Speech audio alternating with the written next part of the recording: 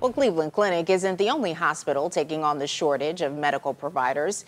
Southwest General Health Center in Middleburg Heights is teaming up with Polaris Career Center to train the next generation of licensed practical nurses. The program will span 11 months, and students will get hands-on learning at the hospital, completing more than 160 hours of clinical rotations.